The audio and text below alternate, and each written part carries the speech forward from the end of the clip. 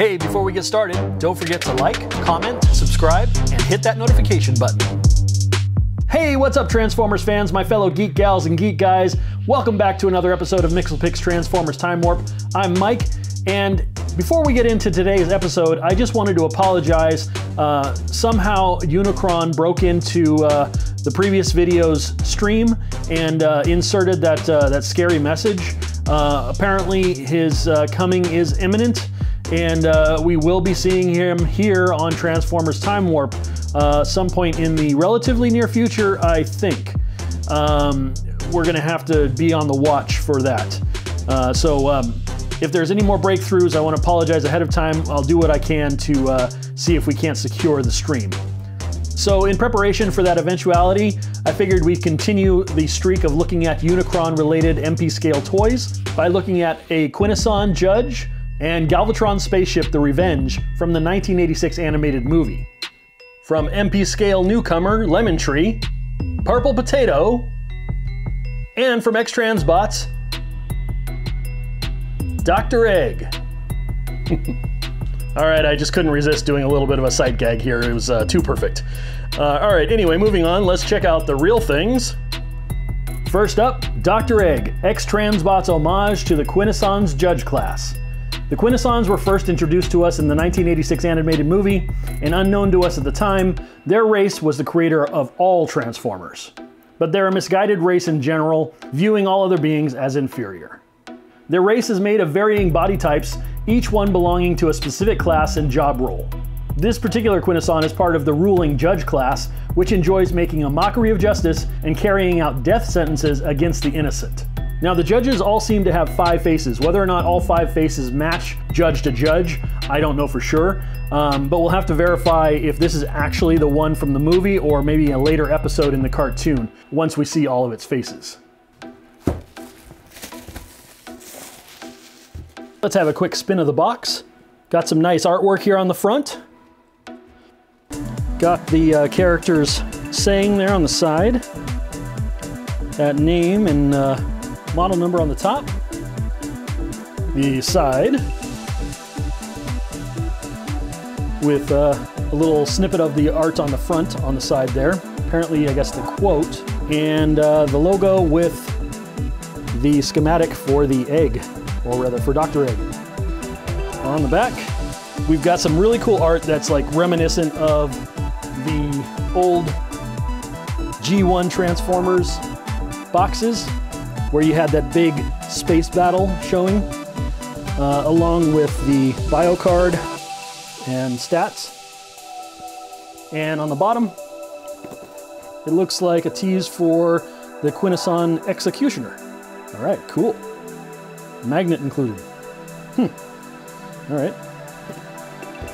Off the bat, and it might be just because I've handled this, you know, before actually opening it, but you know, it's got some scratches on the box art already. You know, just a minor thing. I'm not trying to keep this pristine, but kind of a bummer that it's scratched up, just from a keepsake kind of standpoint.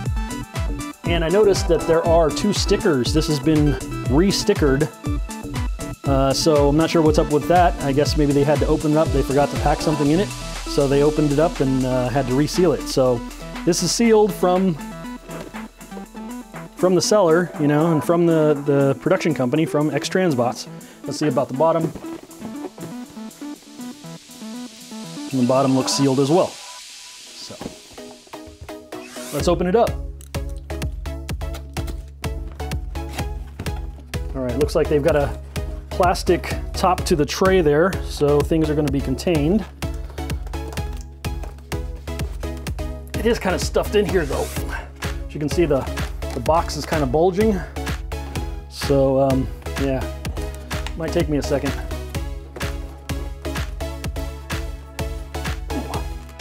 Wow. Oh, geez. Okay, let's try this off screen. Huh. All right, looks like there's an instruction packet in here, so maybe I can free that first, or not.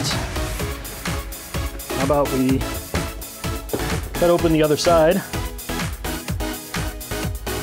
see if we can't push this thing out.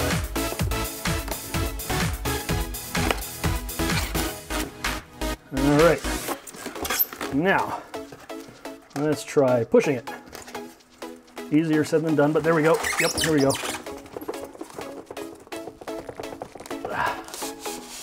Wow. That was a pain. What was making it stick?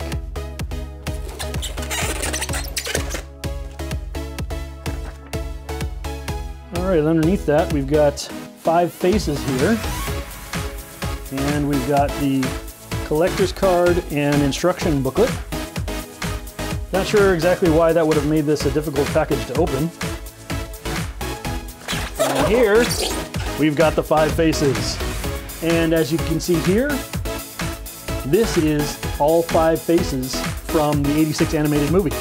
So this one Quintesson judge could definitely be the one from the movie. Get a closer look at those faces. Wow. Those sculpts are nice. And I'm gonna have to do this upside down so you can see that one. And not bad looking. Really, really nice looking so far. All right.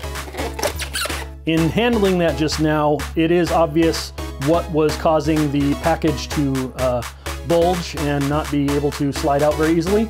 And that is what's inside the actual styrofoam block itself. We got any tape going on here. We do have a little tape.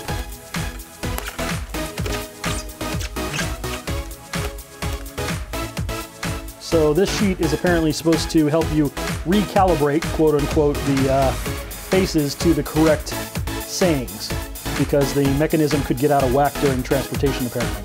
So I guess if they're not saying the right thing, you can line them up to say the right thing. And just real quickly, before we take a look at the toy itself, here is the collector's card. And it looks to be a decent card. Got a little bit of a thick plastic thing going for it in its own sleeve. And there you go, it's bio and stats. Cool. Another card to add to the collection. Hey, if you've got any way that you are keeping your cards, like do you keep them in a baseball card binder or what? How do you collect your cards, if you're collecting the cards at all? I'd like to find a way to display my cards, or at least keep them in a collected volume. So if you've got any tips on that you can share, I'd love to hear it. Let me know in the comments below, and thank you in advance. The brochure, nice color. Back you got that battle scene, which is cool. Oh, a Mike Lorber connection. If you were checking out this video, then you'll have known that I mentioned Mike Lorber as being a guy who has created Transformer scale charts. And his scale charts are currently what I'm using in conjunction with the TFW 2005 scale chart from Tekering and Namkin, the colorized version. And I'm using both of those to judge the scales of the toys that I'm getting. So very cool, freelance graphics. Check him out on Facebook, Mike Jonathan Lorber, mike.lorber.7, or Instagram at Grifter Prime. Cool. Okay, we got some color here.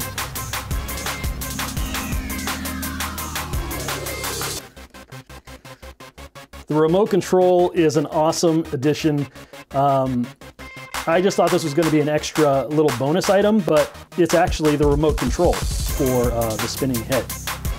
So that's cool. And I bet you can't guess who that's supposed to be, that Quintesson is choking in the right picture. Pretty cool.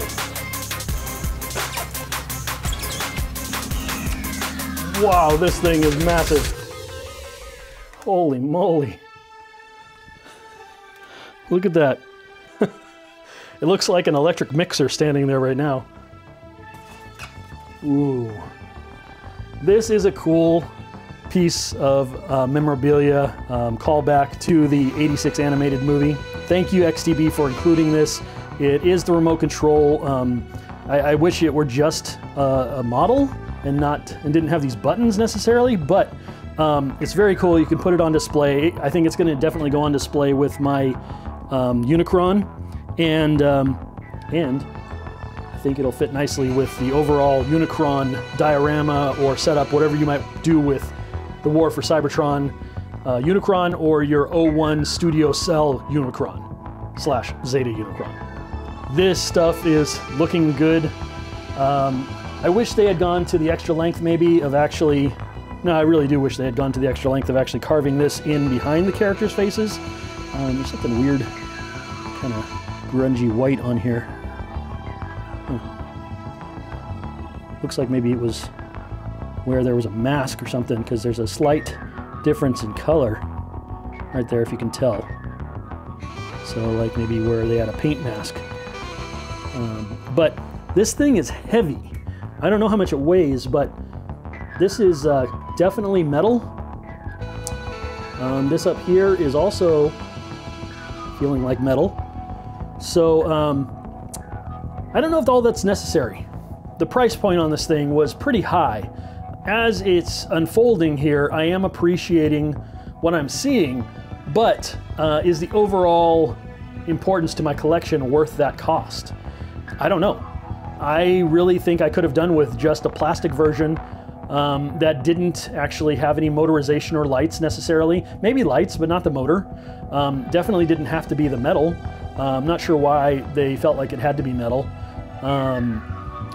If I had just a manual spin top where I could change the faces, or I could just spin it around and it would spin really fast and then click to a stop, that'd be cool too. So I've said this, something similar to this before, but I think X-Transbots has over-engineered this. But my opinion could change by the time we're done checking this out, and I may actually have to get batteries in this thing to actually really see what it does. I don't make a big point of putting batteries into things necessarily unless I really want to see the effect on camera.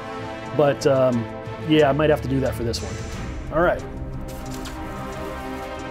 Got his tentacles, looks like. And that's it for this half of the box. This half of the box still has the faces. Let's get those.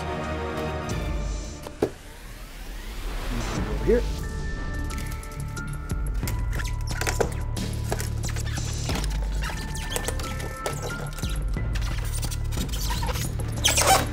All right, the 5 faces, and each of them represents a different aspect of the judge. So here we have maybe the most famous one, the face of death, the face of war, the face of wrath. These things look really nice. This red and black really pops. The detailing on this is looking really pretty good. So X-Transbots, cheers to you for this quality work here.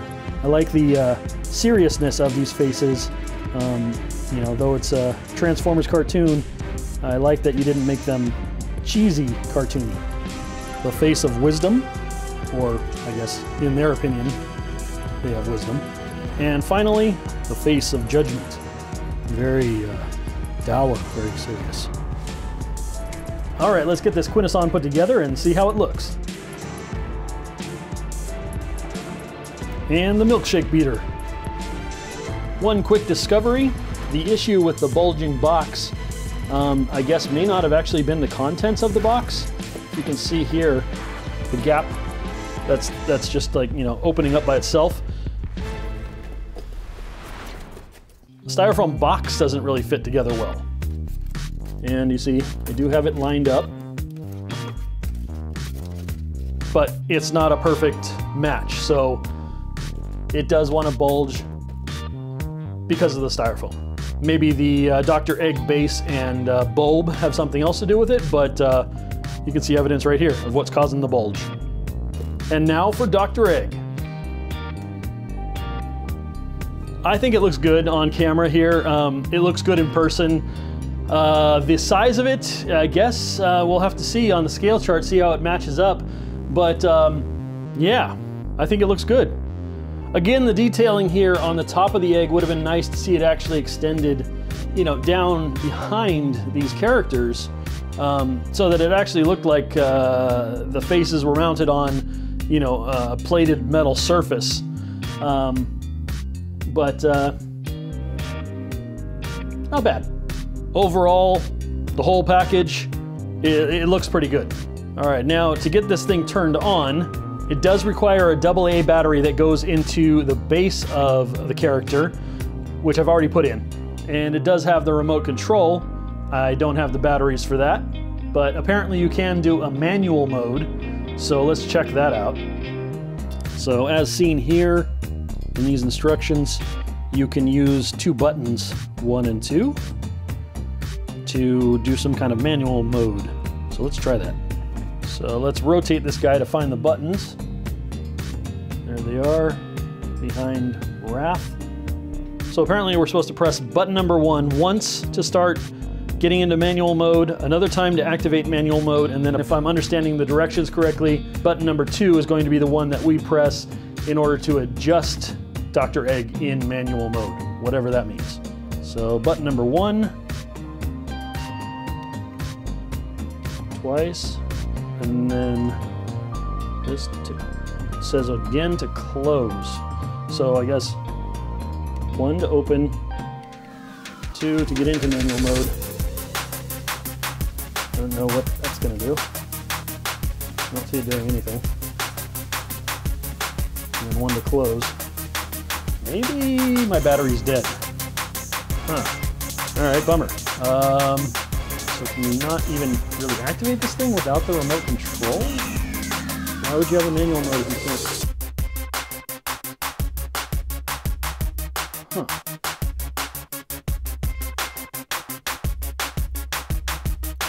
See, on that side, there's the sensor for the remote control, but I don't see an actual switch. What are we supposed to do? Okay, well anyway, if we had batteries for the remote, it says that you're supposed to shake this in order to loosen the battery compartment cover. Okay, and then all it is I've done this once before. You just pull this out, and as you can see, there's the inside of the battery compartment, and there are no batteries in there. And here is the battery compartment cover. Finely molded piece, so that when it goes back on, you barely even know it's there.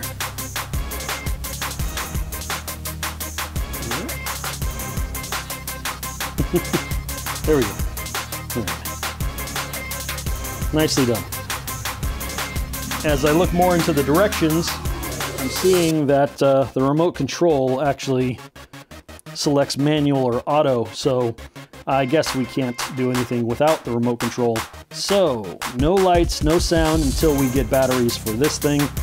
I'll be back with those, and we'll see Dr. Egg in all of its light and sound glory. Alright, so I did get batteries for the remote control, and these little suckers can be expensive. I mean, I wasn't able to order them from Amazon because I didn't have the time, but at my local Walgreens, these were like $6 each, so you're talking about 18 bucks going into this little remote control. Anyway, my battery troubles aside, it's kind of a personal problem. We have batteries in the remote. We have a battery in Dr. Egg. So, let's see what we can do if we can get these lights and sounds working. One possible complication is that we have 2 opposing instructions images showing where the positive and negative terminals are supposed to be. So in this left one here, it looks like the positive terminal is supposed to be at the top of the battery, and over here then it has them reversed and the positive is supposed to be at the bottom. So I believe I inserted it with the positive at the top, but if that doesn't work, we'll have to go over to positive at the bottom. So let's see if this works or not. Okay, so the instructions aren't exactly clear. I don't know if I can just use the remote and activate it, or if I'm supposed to use one of these 2 buttons on the front here. But let's see if we can just activate it. We've got our buttons here, on, off, manual, and auto. So do we get a light if I go on? I do not see a light. I just put fresh batteries in this little guy. What if I hit auto now? Okay, how about off? All right, never mind. How about we try a button. That's supposed to be on. So, as best I can interpret anyway.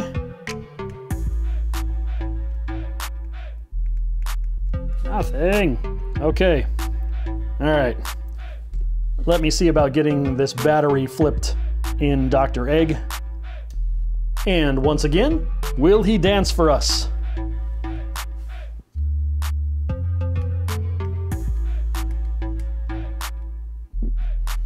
Man, I don't know what's up. Why isn't there just an on-off switch on this thing? So, okay, wait a minute. The sensor's over here. Let's see about it now.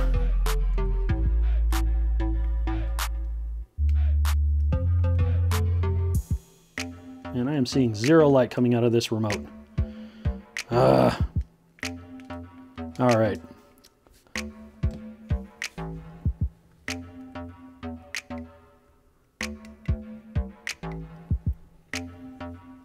Am I supposed to aim the dish at it? Zap, zap. Okay. All right, I'm gonna see if I can get this working off camera and come back to you.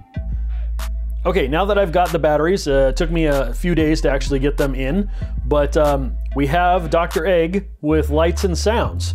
So, for the remote control, you can use one of two battery types, apparently. Maybe more than two battery types, but there's the one listed in the manual, which I've just confirmed does work. And there is another one that is listed in the descriptions on tfsource.com and thechosenprime.com. So you can use one of two kinds of batteries. You can use the one found in the manual, right here, the LR521s times 3. So you need 3 LR521s, which are the ones that I have put in here.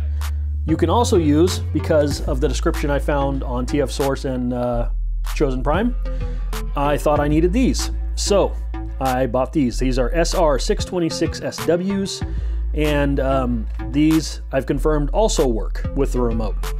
I can't tell you one way or another which battery is better. The official one in the manual is the LR521s, so probably for safety, go with that one. As far as powering Dr. Egg is concerned, though a AA battery fits in there, it is not the kind of battery that should be going into this. The kind of battery that goes into Dr. Egg itself to power it looks like a AA battery, but it is not a AA battery. So do not put just a regular AA battery in this thing. It will not work. And it should be a rechargeable battery, as it says in the manual. So you need a 14500 battery, as specified in the manual here, and you only need one of those. And I can't make any warranty or guarantee that I am doing this correctly, so if you buy the wrong battery, don't blame me. I'm just telling you what I got, and I was able to find this at orbtronic.com, and it is a battery that is 3.7 volts, 14500, and it's, in this case, an 1100 milliamp hours, I think that is supposed to be. So this one is what is working in Dr. Egg right now. It is rechargeable lithium ion, and the port on Dr. Egg supports recharging the rechargeable 14500 battery. I would have loved it if Dr. Egg had actually been able to run on like a C battery or something like that, and that the remote might have been able to run off of like 2 AAA batteries, something that's more standard. But you know, you can order them, and I'll put those links in the video description below. So on this guy, there are those 2 buttons. Go ahead and mess with these buttons if you want to. The manual has some strange language about what they're supposed to do. I've pushed them. I don't know what sequence is working. I don't know what exactly they're supposed to be doing.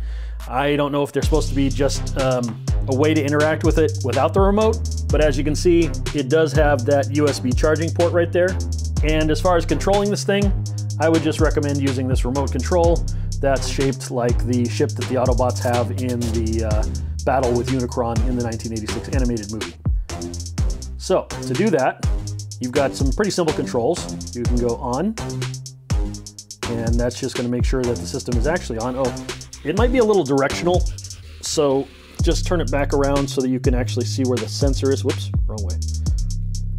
Just a quarter turn to the correct side, and then use the remote control with the on button to make sure that you're actually activating it. Carry out the executions. You are guilty by association. We hope you find your accommodation. It is quite directional. There is the emitter right there, and unless you're pointing it, as I just saw, unless you're pointing it at the sensor, it doesn't necessarily connect. So it's got a range of about 10 feet, it claims in the manual. I don't know if that's going to be exactly true unless you are directly line of sight from the emitter to the sensor. Now, as you saw, turning it on actually does get it going, but you can control it via manual if you want. So let's try manual, and manual will let you go one character face at a time. So here we go. Turn it on. I praise your decision. I've done it. Erase again. Okay, so I had turned it to manual, and that's why it stopped. So I will hit manual again, and it'll go to the next face. Carry out the executions. You are guilty by association. We hope you find your accommodations comfortable.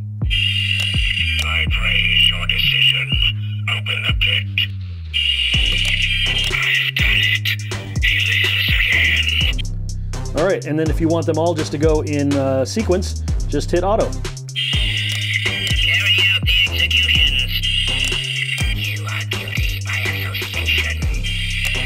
We hope you find your accommodations comfortable. I pray.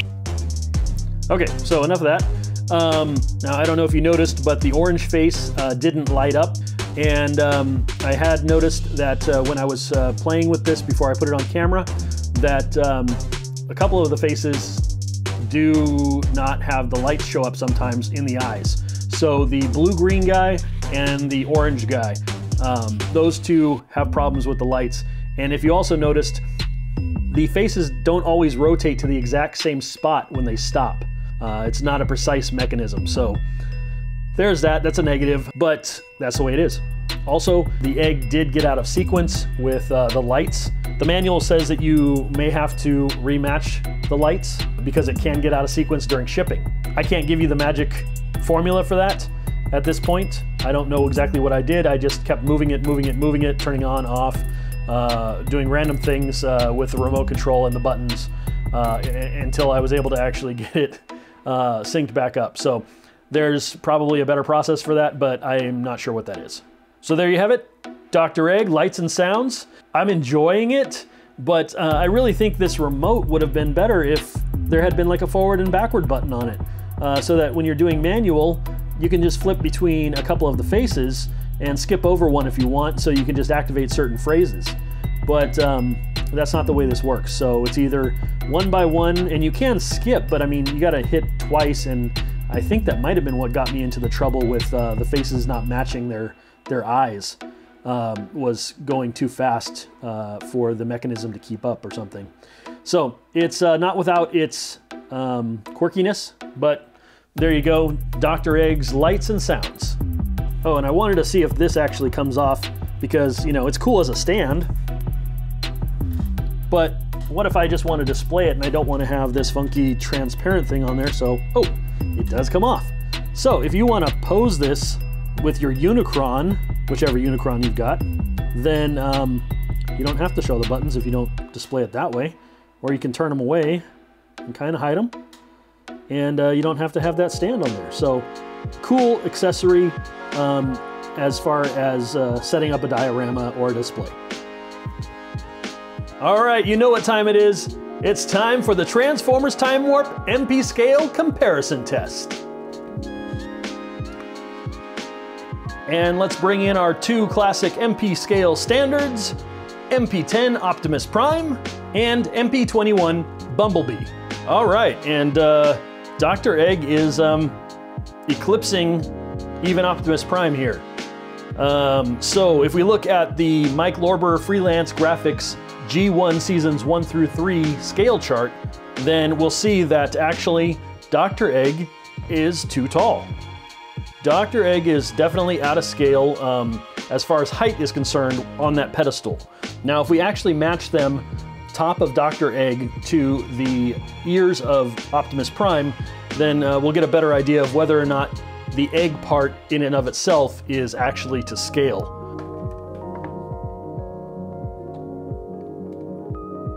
All right, they're pretty close to matched. You can see that there's a little bit of a slant, not too bad, so they're not quite, you know, perfect, but you get the idea. So if they're leveled out like this, as you can see here in these two images that are matched to Mike Lorber's G1 scale, that the bottom of Dr. Egg should come to about the knee of Optimus Prime, right above the blue boot. And if we check this out, then I think that's pretty good. So the problem really seems to be the energy beam on which he sits. We can actually say that this is scaled to Optimus Prime. Now, I could definitely argue against scale here as far as the amount of space that the faces take up on the egg itself. It looks more like the faces take more of the egg width than they do here in X-Transbots version of the Quintesson Judge. But as far as a representation, I mean, the molding on this, the sculpt on the faces, the look of it is really good, and I think we've got an MP scale match. All right, so final thoughts on Dr. Egg. The big question is, would I buy this again at the $180 price point?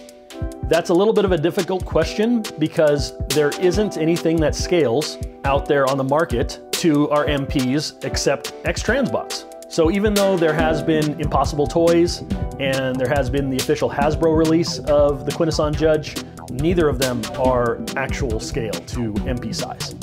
As far as the mechanics and the lights and sound go, they are of limited appeal to me. I could have done without the motorized function. I could have just gone with a hand twist and just let me twist the faces and then let me press a button at the top of the egg and have it say the phrase for each of the faces that I turn to. And maybe give it a double punch on the button at the top if you wanted them to go through all the faces. You know, so it could have been simplified. The remote control doesn't have forward and backward, like I've already said, and that's a bummer because you can only spin in one direction. I don't really see much use for the die cast in it. The housing of the egg itself is all metal, and while that seems cool, it's not necessary. A high-grade plastic would have been fine, and just adds unnecessary weight and unnecessary cost, I guess.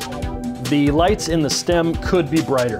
Perhaps they could have run a string of LEDs through the bottom of Dr. Egg, in the top of the base there, through the stem to the bottom, and you know, could have spread LEDs out throughout it so that it would have actually had more of an actual glow instead of just being kind of spotty and not very bright. It's cool to see the different colors, but they don't really, you know, broadcast through the entire structure. Better color saturation and brightness would have been preferable for this to really represent an energy beam. So in the words of the judges, I would have to say that X-Transbots Dr. Egg is both guilty and innocent. It's really up to you if you want to spend the money for this thing. It is well crafted as far as the sculpt of the face are concerned. As a showpiece, it's going to look nice on display. And I do like the idea that the remote control actually looks like the spaceship from the 1986 animated. So all in all, I am glad to have this in my collection because it is filling a spot which I don't have a character for. I don't have one of the Impossible Toys Quintesson Judges in my collection. And according to the scale chart, we would not have one that would be actual scale, except that XTV did this one. And with that, we've cracked Dr. Egg.